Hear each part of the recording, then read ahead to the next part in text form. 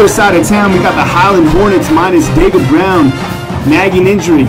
He's going to miss the Sartans. That's okay. Backup quarterback in, no problem. Hooks up with the receiver just before halftime. Then a little dump-off screen to Rashad Ortiz, the best receiver in the metro area you don't know about. Look at that pure speed. Touchdown. Highland takes the lead. 21-14. Trey Casals trying to get something going, and guess who it is? It's your boy, Rashad Ortiz.